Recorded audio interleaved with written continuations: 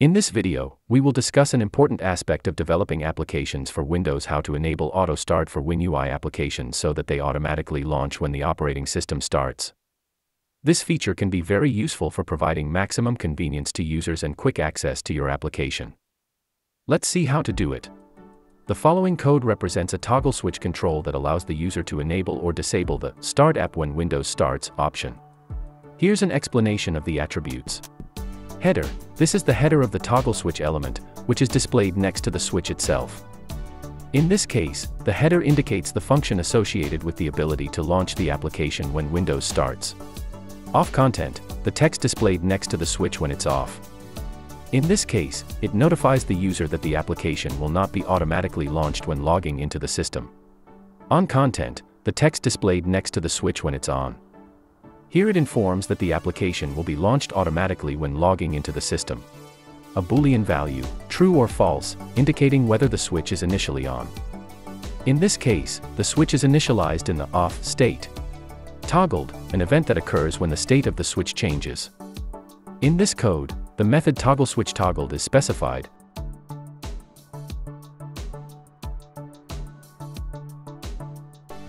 Add the following code to the package.ax manifest.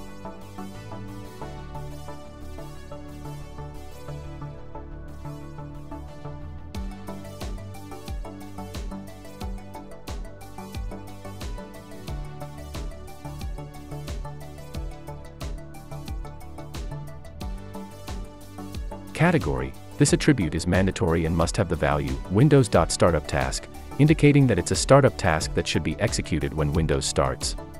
Executable. This attribute represents the relative path to the executable file that should be run when Windows starts.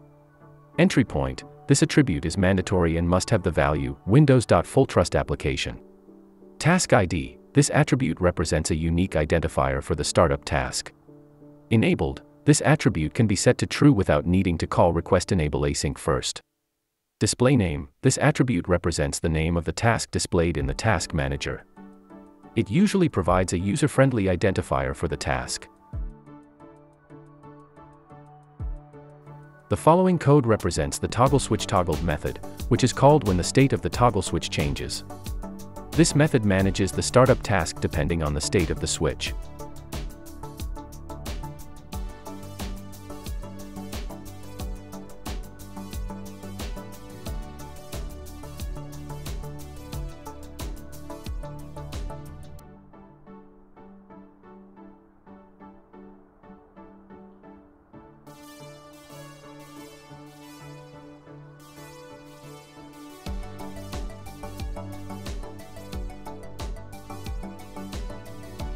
If you enjoyed this video and want to receive more useful content about development, don't forget to subscribe to our channel.